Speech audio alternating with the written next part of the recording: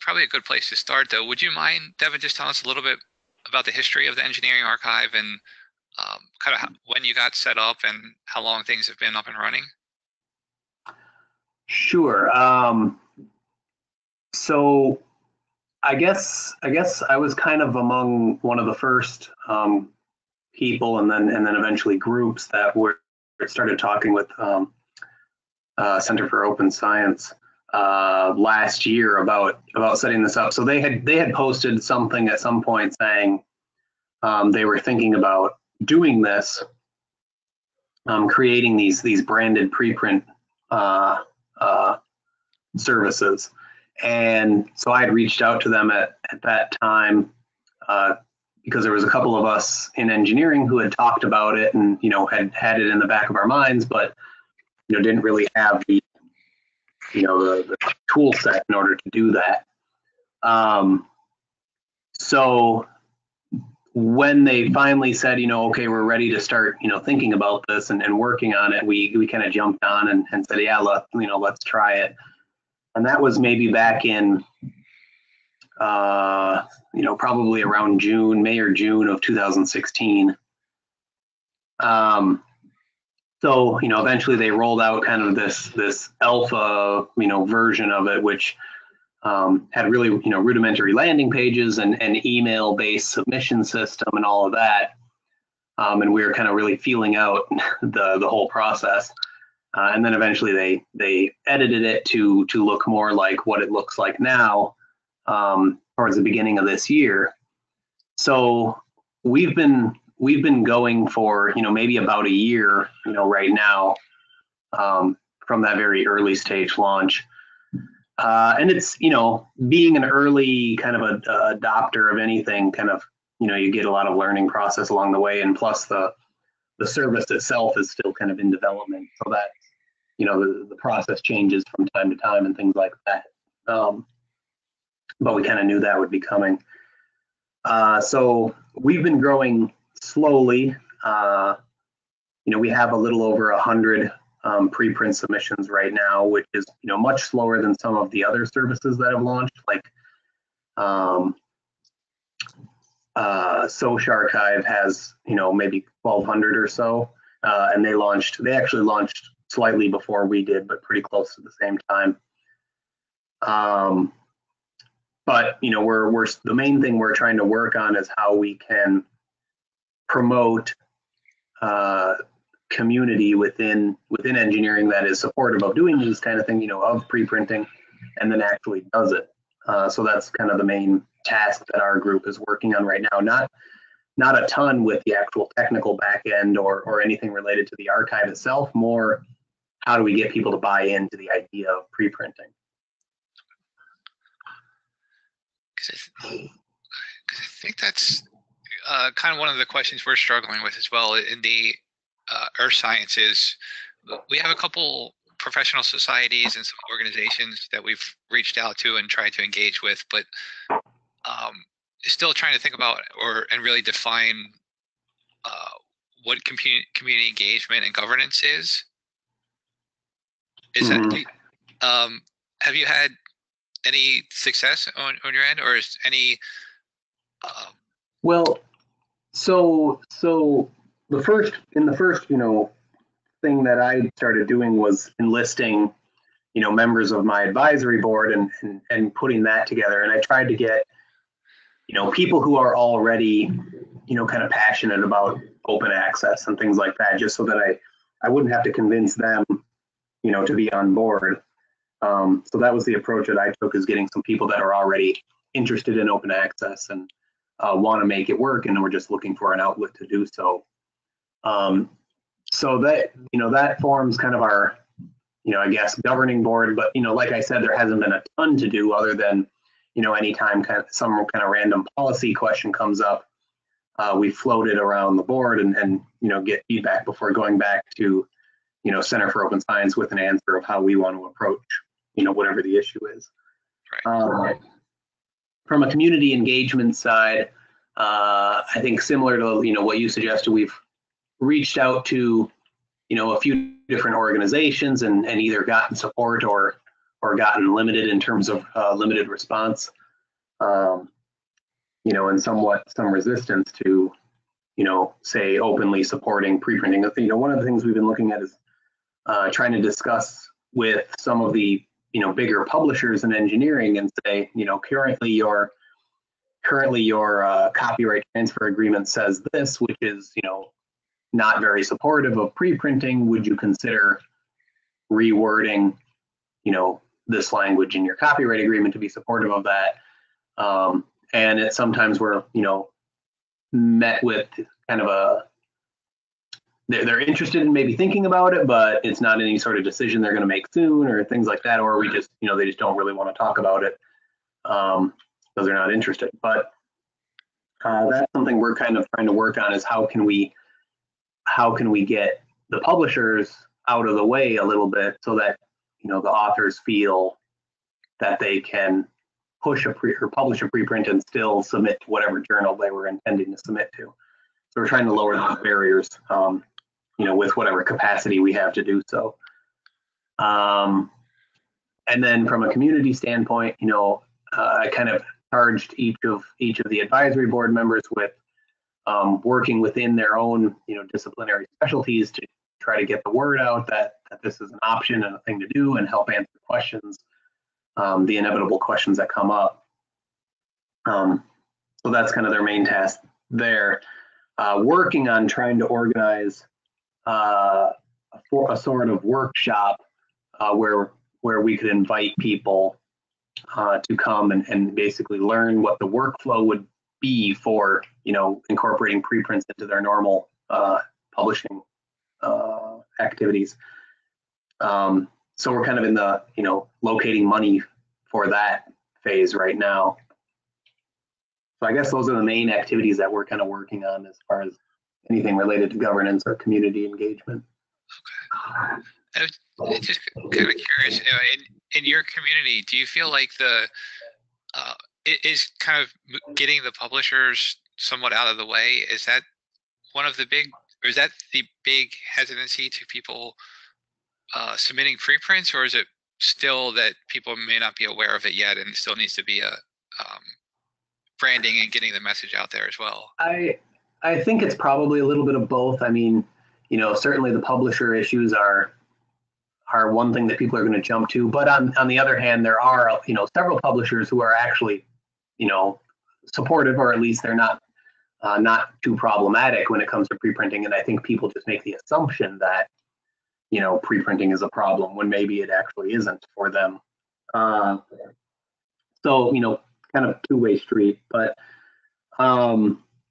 I think there is a big challenge, like you mentioned, of just having the community or the researchers be aware of preprinting. I've had people say, well, they never really even thought about this as a thing to do, and things like that. So trying to get the word out there a little bit is a challenge and something to figure out. With a couple of colleagues and a couple of them who are on the advisory board for Engineering Archive, we're just working on a paper where we were going to try to look at, what is the state of open access, penetration in engineering. And we did a little bibliometric study trying to look at the engineering literature, and, found that something like, I think it was 6.5% of published work in engineering is free to read or accessible in some way, either through an open access publisher or through a repository or something like that. So, engineering, I think, has a long way to go, and I'm sure it's, probably similar in your field, but we have a long way to go to, make this a little bit more of the norm. Okay. And in terms of submissions, it sounded like you were mentioning, so at the moment, what the Open Science Framework supports is just everything that's submitted becomes immediately available online as a preprint? Right. Yeah. So the preprint, submission system, and you could, take a look on there and, try it out or walk through it if you wanted to. But you basically upload the file and, fill in all the information and then submit from there. And it's not terribly difficult, I don't think. We've only had a few. I kind of watch, all the new submissions that come through, and we've only had a few that kind of, missed something or didn't really get it. And so far, again, because there's no moderation yet, with those, I've just worked with someone at the Center for Open Science to contact the person who submitted, and then get them to fix whatever issue it is. But in general, I think it's pretty self-explanatory. Okay. So it sounds like kind of, at least for the moment, that's that kind of oversight and reaching out to people is kind of manageable right now. Yeah, I mean, it's not too bad. I mean, especially, well, I mean, maybe, for like Social Archive, it would be a little harder because they have, a little bit higher volume of stuff coming in than we do. But I more or less just give a real cursory glance over something that comes in. And if I had one piece of spam get submitted, and I just emailed Center for Open Science, and they contacted the person and said, basically told them this is spam or whatever, and we don't support it, so we're going to remove it. And they just let them know that they were doing that. And then for the other stuff, it was just, something, misunderstanding the submission form or something like that. So they just emailed the person and had them fix it. But yeah, I mean, once they have a moderation system built and launched, I think that'll make things a little bit easier, so that like if something comes in that needs some another look or something like that, I can route it or don't do something different with it, but still waiting for that capability. The other, I think the thing that people are waiting for the most is like automatic assignment DOIs to preprints. So right now they don't automatically assign DOIs yet, and it's supposedly on the roadmap, so it will be coming eventually, but we're still waiting on that. The process for getting a DOI for a preprint is kind of convoluted right now. It is possible, but it's not the easiest thing in the world, and it doesn't work as nice as it should. Are there any other big features or capabilities you think that you're really waiting for, or you'd like to see implemented? Well, the one that I know is supposed to be coming fairly soon, which I've been kind of looking forward to personally, just from a branding standpoint, is that, so right now the preprint servers live on a domain name that's, osf.io/preprint/ engineering archive. So I'm looking forward to being able to send people to engineeringarchive.org and have it just live there, which is something they're working on. So having it, rather than a redirect, having it actually live at that domain name. And also then, when a preprint is posted, it'll have a URL which has the engineeringarchive.org in it. So that'll be nice from a branding standpoint, just because the URL will be cleaner, and it'll maybe represent the brand a little bit better. And supposedly that's coming in the next couple of weeks here. I think they said they had one more thing that they were finishing up on that, and then they were going to push that live. Okay. Now, Bruce or Brandon, I don't want to hog up all the time here. Did you guys want to jump in? Do you have any questions? On your last point, I just want to make a comment. They just had a release, I think yesterday or the day before. I didn't look at the change log or what was new. So unless you've spoken with them recently, you might want to check to see if that's something they've addressed. Oh, yeah, I'll have to look. And just sorry, Devin. No, I'm also meeting with somebody. So I'm for my institution here in the UK. I'm going to start to work as an ambassador for OSF or for COS/OSF. Oh, sure. So I have a meeting next week. So if you have anything you want me to ask, let me know. I can certainly ask about that and get back to you. But if there's anything else, I know they're pretty responsive. I thought I'd throw it out there. Yeah, sure. Yeah, in general, they're pretty responsive to email, so that's been helpful. Yeah. My only complaint is that at times the development is a little slow, but it is what it is for that kind of organization. I'm sure they don't employ an army of developers, so they have to be a little bit resource constrained. But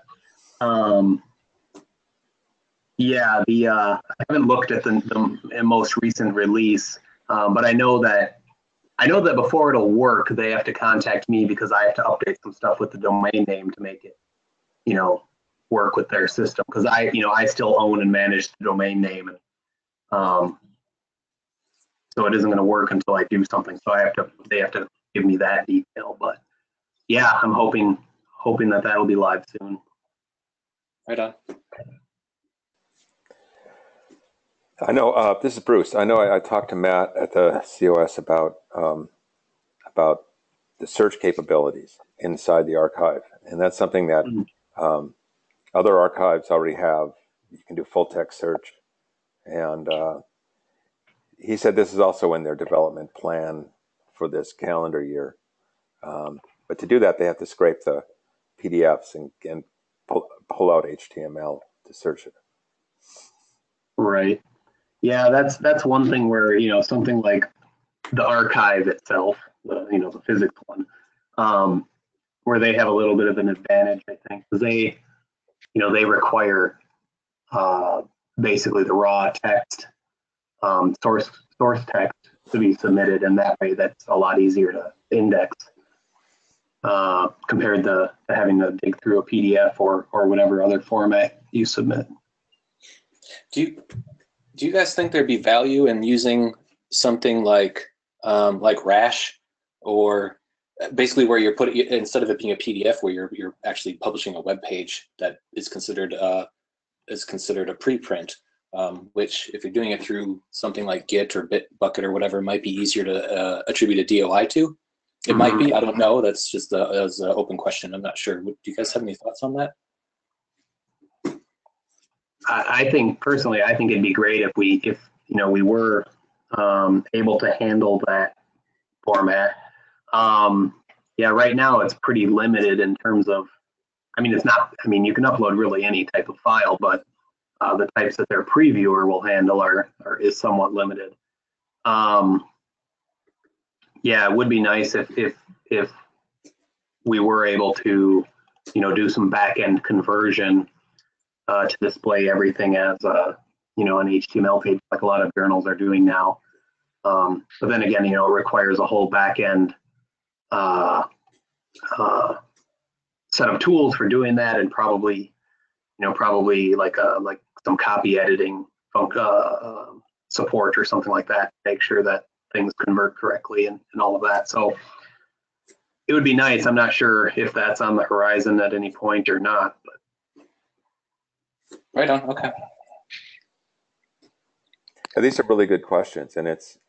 I think once we get going with this, it'd be good to get all of the sort of customers of the COS together and sort of see if we can help them understand priorities for the development going forward. That would help us all out, and Yeah, they actually have a group, of the preprint hosted preprint service representatives. I think they have like an email list, and we've had a couple of conference calls, but it's been a while now since our last conference call, so I'm guessing things are just moving a little slow at the moment. But yeah, that group does sort of exist, and we provide feedback. And a lot of the things, if you've ever looked at their Google Doc that has the roadmap, a lot of the things that are on there, at least some of them came out of some of those phone calls. But it's always a challenge. You get something on the roadmap, but it's still probably a year out before they actually are able to develop and launch it. Right. Yeah. They also said they were, actively interested in supporting this ingestion service that PLOS is creating, which would add a certain amount of metadata to their data model, but basically it's another step that adds a little bit of time for the submission, but then it creates a package that aligns with what a journal actually needs, so you don't have to do it again for the journal. So it's sure. It's like your yeah. Go ahead. I was just going to say there's also that, I'm blank, I'll probably get the name wrong, but it's like OAHPMI or something. Metadata that like most of the harvesters want.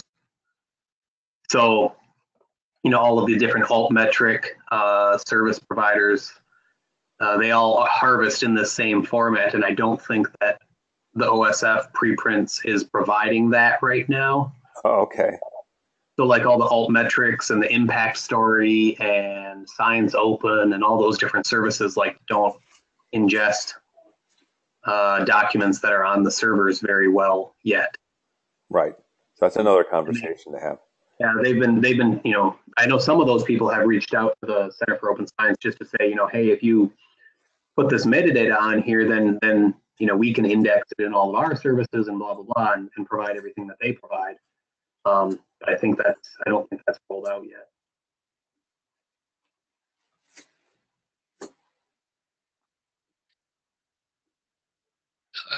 Devin, have you had a chance to look at what PLOS is doing and if that might fit in with the engineering archive? I saw it at one time, but I haven't looked recently, and I don't recall all the details.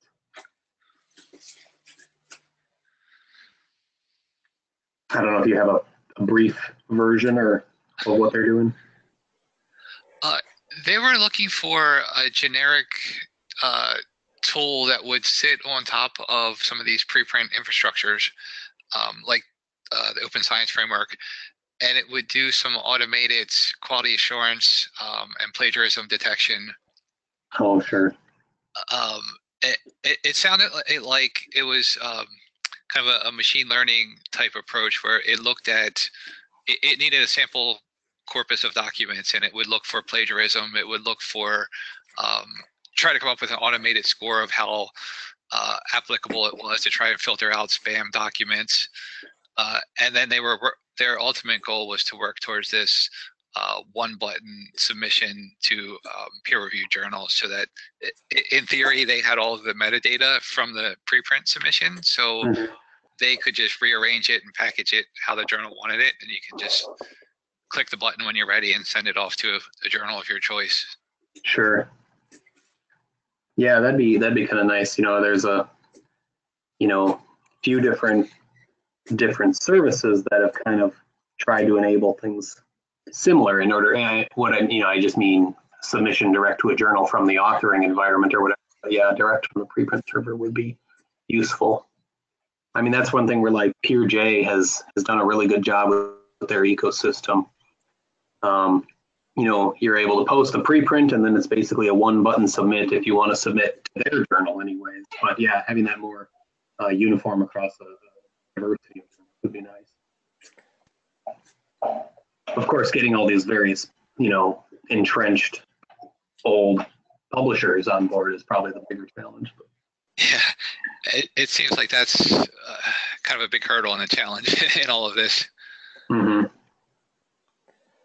Yeah, the system may favor favor the publishers that are nimble and really want to work in this ecosystem. Right. Hopefully.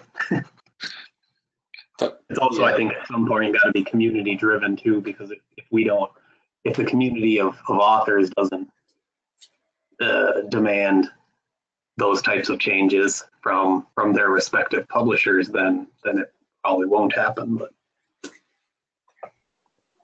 exactly. So that's actually one of the reasons why I mentioned the rash bit, just because, as an example, just because it seems like in a lot of these efforts, the publisher is the one that we don't need anymore, right? So if you can assign a DOI to a preprint, then why do I need to send it to a journal to pay them to publish it? It's already published and it's citable. Right. Obviously, there are flaws in that, but yeah, anyway. It'd be great if we could move more towards the scientific web instead of paying publishers for things, but that's another conversation. Sorry. Yeah, no, I'm on the same page, but yeah, there's a lot of different players also in that.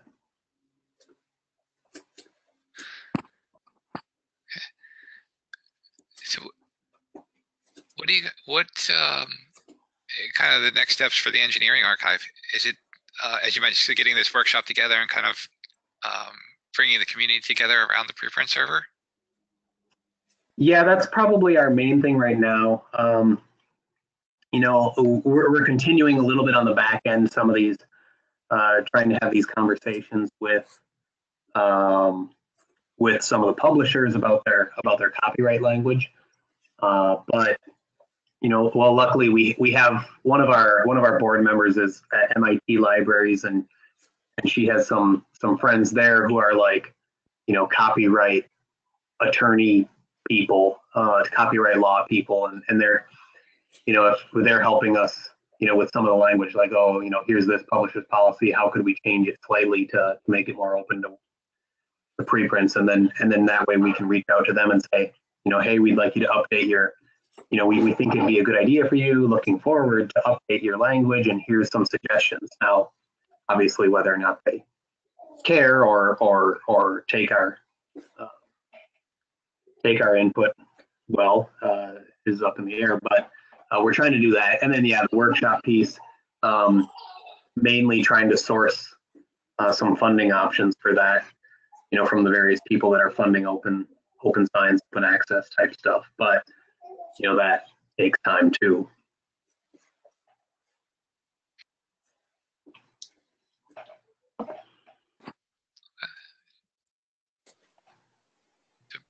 Bruce or Brandon, do you have any other questions for Devin? No, but I think Brandon brought up a good point about, you know, keeping one eye on sort of the preprint being the final object at some point, and what does it take to get to, what is the roadway to that future too? Yeah.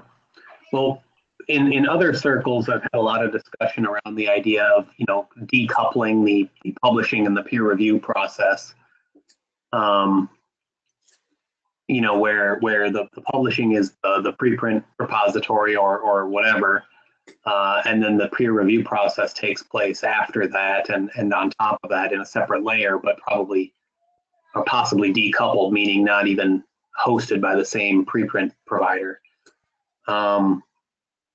But anyways, yeah, there's a lot of different models for that. You know, you still got to get around like tenure and promotion committees and those sort of folks. But yeah, I think there's a lot to discuss there as well. And I think the challenge or maybe the opportunity is to try to ensure that the preprint servers are, you know, even if not directly, say, pushing that as a mechanism, at least making it possible with the tools that we provide.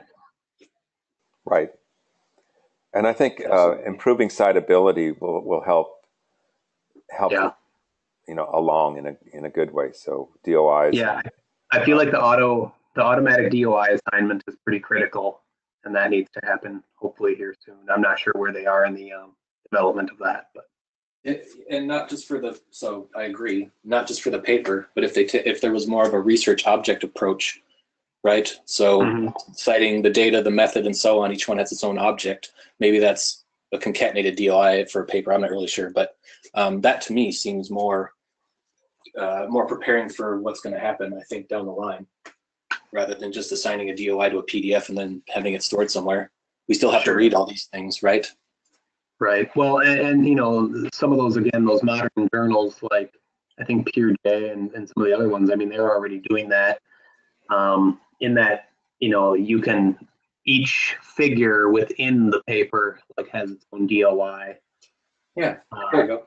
And things like that. So yeah, and I'm trying to, I want to look back here. Go ahead. No, I didn't mean to cut you off. Sorry, I thought I was muted. There's another newish journal in computers. I think it's computer science. It might be machine learning. Where they're, I'm sorry, I'm looking through my email now because I can't remember the name of the journal. But it's what you're talking about. It takes that that PLOS approach. It takes it sort of one step further. I'm sorry, I'll have to find it. I can't think of the name.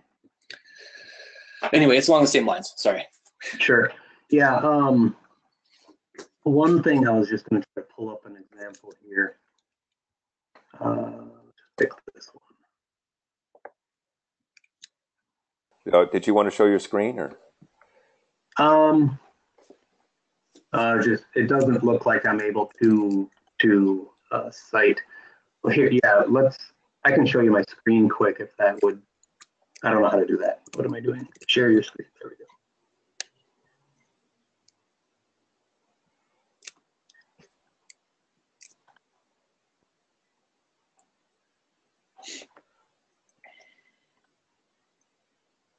Oops. Is that showing? Yes. It is, yes. Okay. Yeah, so I'm just on the engineering archive front page here, and I'm going to click the C example, which just takes to one of the preprints.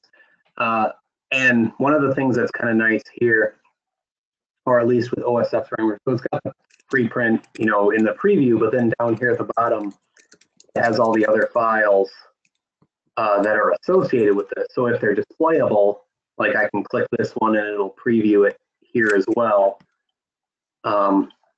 But with OSF preprints, how they create a project. They create a project for every preprint page. So if I click Visit Project, then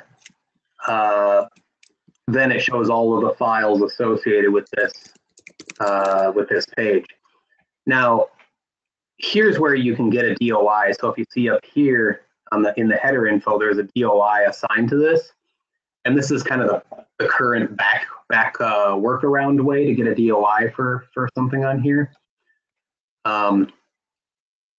The only challenge with it is that the DOI points to this project page and not to the preprint page where we started. So that's kind of, not the greatest, way to interact with it. And what I was looking for was to see if you could assign individual DOIs to each of these files, but I don't think that you can. Yeah, because you can only assign it to the project page, I believe. So yeah, that would kind of be it. Sorry, say that again? No, I was just going to say, sorry to cut you off again. You can't there, but you can integrate with Figshare, and in Figshare you can assign DOIs to your figures and so forth. But I think that was I think that was one of those things that they are attempting. Yeah, that would address. Yeah, that would be pretty cool. Yeah, you could do it with Figshare instead. Everything here is stored on OSF storage itself. But yeah, if you brought in Figshare as your host, then you could do that. But that would be a good feature, is if you could assign a DOI to each one of these individual files that are within the project page.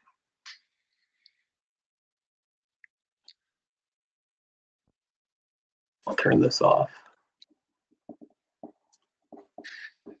So kind of touching on those individual objects, and in the earth sciences, there's been some discussion about other objects being put into a preprint system.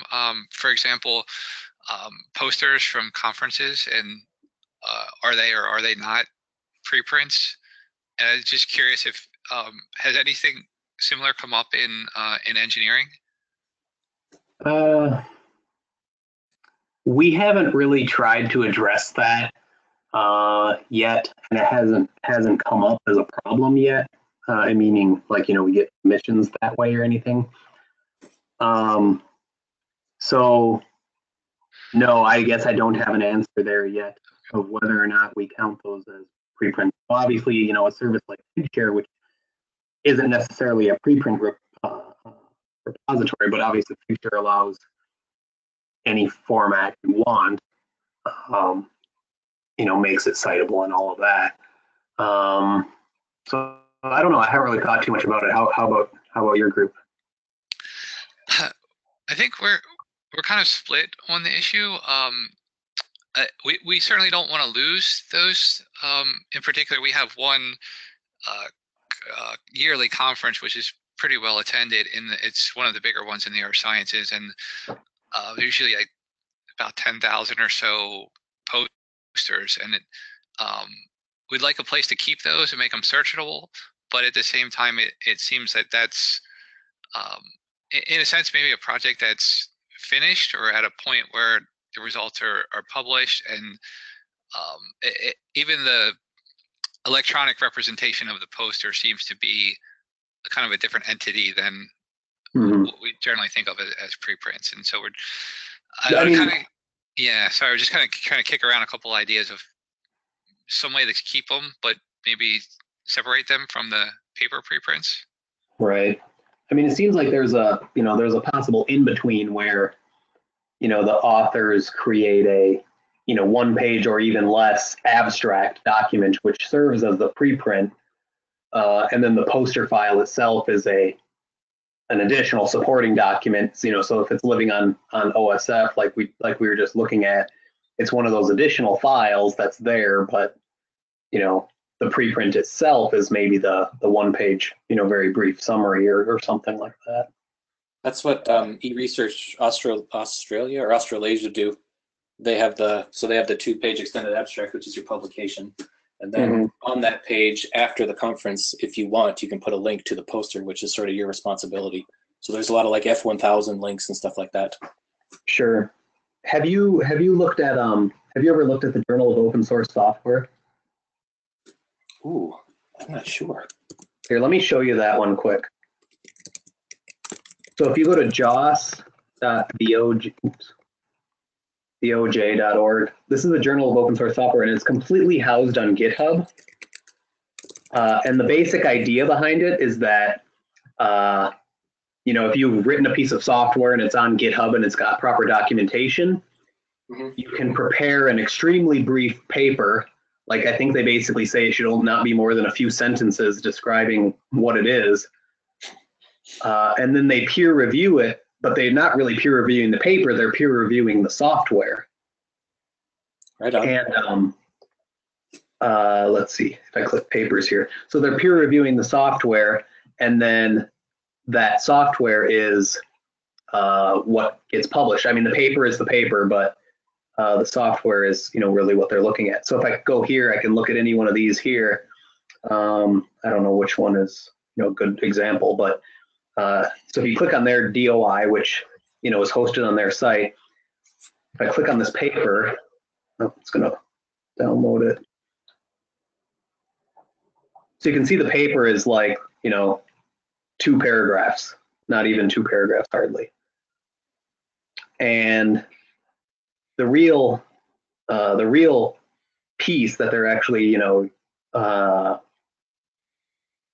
peer reviewing is the repository for the software itself. So that's what they're looking for. Good documentation, conforms to all of their requirements. And if you want to look at the peer review, it's all here on GitHub as a GitHub issue.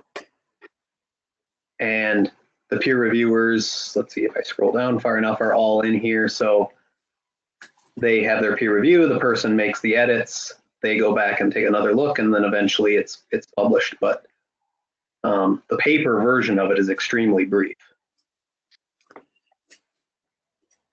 I like that. I really like their, how they're doing these, and I think that there's analogs probably in a lot of other fields as well, but modifying it. Yeah. If you had your model, your R code or whatever it was, so if that was your object, again, research object, for the part of your method, right? Anyway, I really like that. I actually think this system that they've developed, I think it could work really well, like, building a peer review journal platform on top of preprint servers. So, say you allow the article to be posted wherever, Figshare, Engineering Archive, COST or OSF preprints, wherever, you submit a link to that, and then the peer review process all takes place through this system until it's finalized. I mean, in that case, you don't really have to.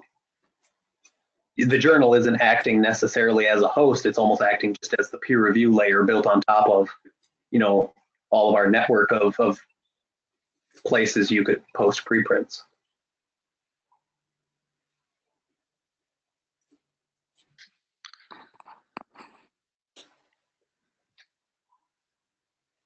But yeah, maybe we've gotten off topic. No, it's a really interesting idea. I'd love to see, particularly in the earth science, if we could move towards something like, like that setup. Yeah, I think step one is getting people comfortable with pre-printing itself, and then start saying, and then once people are okay posting preprints, then you start saying, well, now that we're all posting preprints, what do we really need these journals for?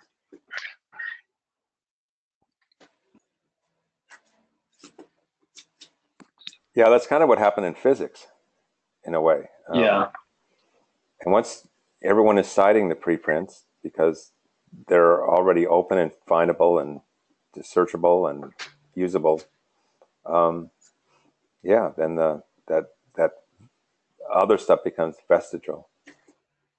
Right.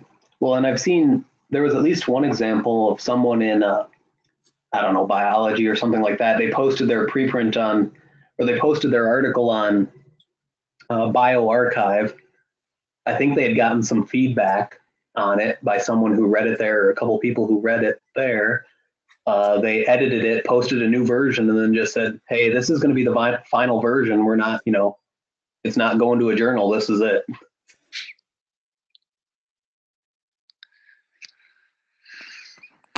You might have to be at a certain point in your career at some places to be able to do that. But.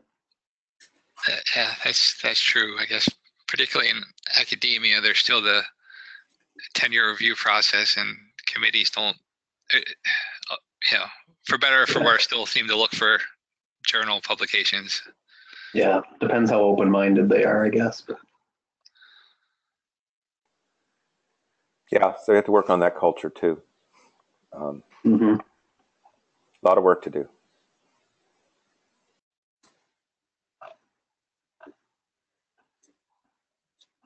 Well, this has been very interesting and very insightful. I think it really helps guide our thinking moving forward. So I just want to thank you again for taking the time, Devin.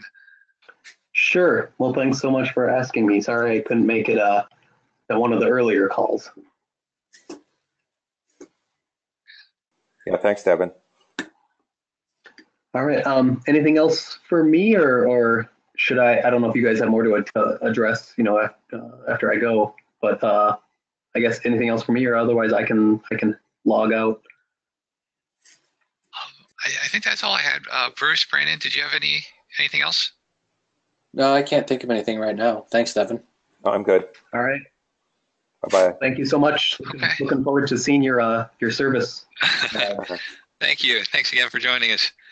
Sure. Bye now.